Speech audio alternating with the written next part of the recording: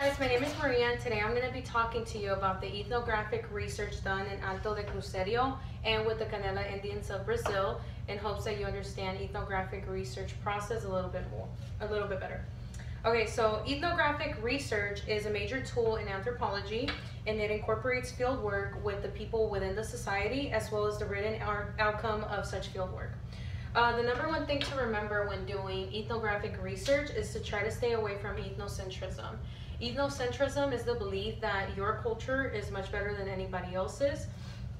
Ethnographic research include participant observation, which is the collecting of cultural data by observing people's behavior. Conversation and interviews are also incorporated, as well as key consultants.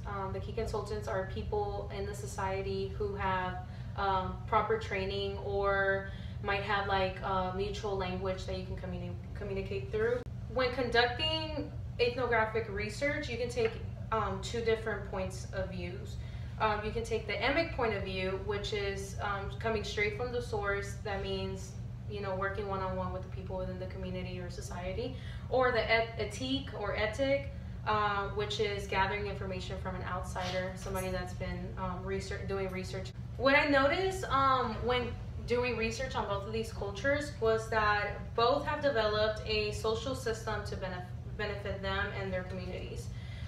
For example, in the Alto de Cruzeiro case, the women there, something that Nancy noticed when she went to volunteer in the Peace Corps was that the women were not mourning their children at all. Once the child was born and it died, they would just go straight to burying it. They wouldn't have any ceremonial services.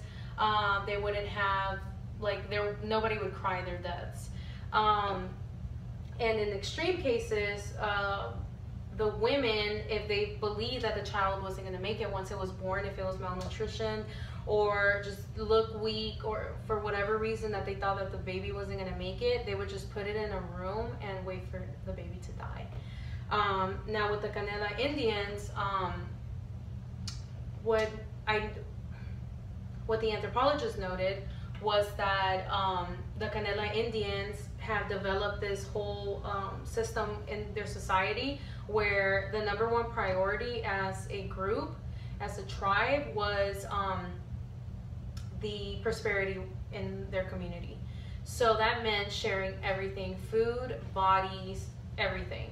So, for example, they hold this, it's called the Wild Boar Festival, where the women, married and single, and all the men all dance together, and the men are able to have sex with women who have denied them before, because the women will sleep with you, period, because it's the festival.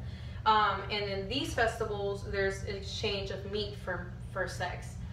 So that was very, very interesting, and it's very essential for their survival, which brings me to the next point. These tools are the reason why these cultures are still alive.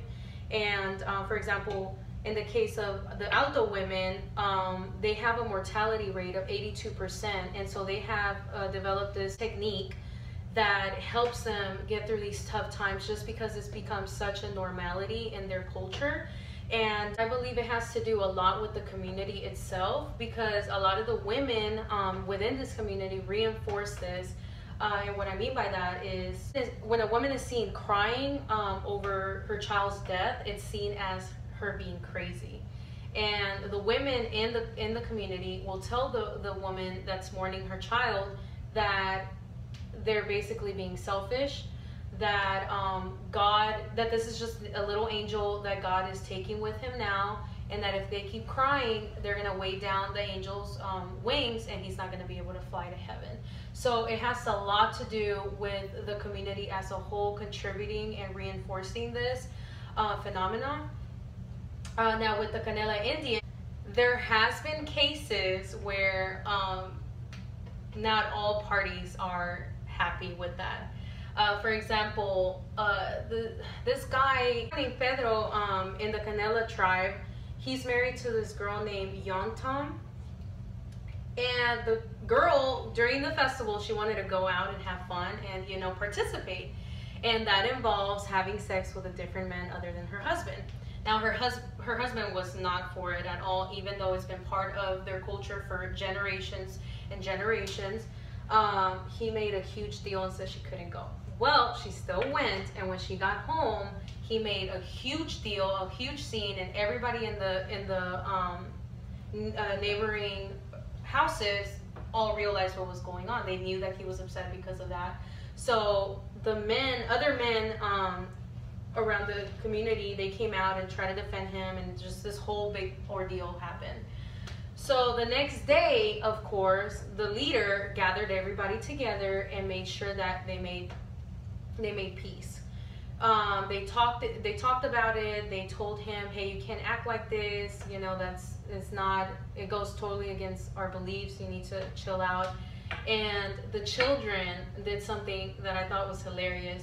They reenacted what had happened the night before. They all started hitting each other, like they were all laughing and like just in a way trying to let the grown-ups know just how silly they were. With the help of ethnographic research, we were able to find all these different details about these two different cultures and are able to understand it more, because I feel like as a human instinct, you tend to judge, like prejudge somebody.